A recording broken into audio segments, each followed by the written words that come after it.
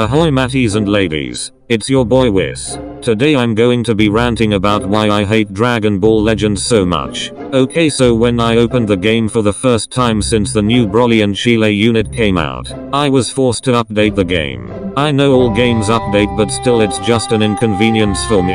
I suck at Dragon Ball Legends, so I lose to everyone because I just can't dodge, just like Kid Gohan. If I was able to dodge, then I would win more games. Every time a new unit comes out, it ends up being OP and I never get to summon it until it gets nerfed like crazy.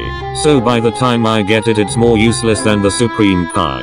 Recently, I used a God Key deck in a PvP match and I went against a guy with no formation. I should have been able to wipe this man, but no. I can't dodge, so the match is close and I lost because I wasn't able to dodge. I give Dragon Ball Legends a whopping 1 out of 7 Dragon Balls. Make sure you like, comment, and subscribe if you want to listen to more rants. I'll see you guys later. Ciao.